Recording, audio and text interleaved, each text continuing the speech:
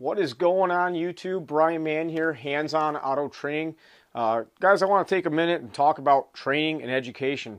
Our goal, or my goal, is to help technicians become better technicians. My goal is to also help myself become a better technician, and we keep on learning along the way.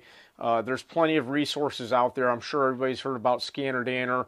There's Super Mario Auto Diagnostics. There's Facebook groups. There are so many different ways you can learn without even leaving your home this day and age, let alone going to some big training events like Vision or Super Saturday or the other ones out there. My goal is to let you guys know that I am working on other ideas for training. As you see here, I've got this little demonstration board. You guys have seen this before. We've got the fault that we can introduce into this system by pushing a button. That's great and all, but what I want to let you know is that I'm sending out to premium members of the membership website. It's $30 a month.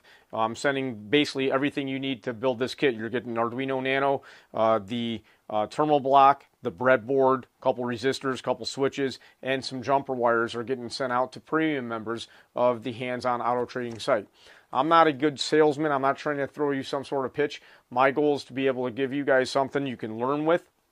And also, I think this is going to be really cool if I can get it to work, or should I say if I can get you guys to get your end to work, is in the future, I think we can go ahead and develop bugs and send them to each other, you know, in Arduino sketches. Arduino is a really cool little platform. You can do all kinds of stuff. I barely scratch the surface with the thing.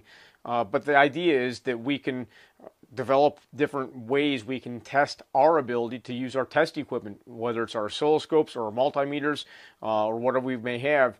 I do believe that we can build bugs and send them out so we can have our premium member meeting, our live Zoom meetings that we do twice a month. We'll go ahead and have those and then, you know, bug stuff and see if we can find ways to find dropouts. I'm thinking about some, you know, power and ground dropouts over a long period of time.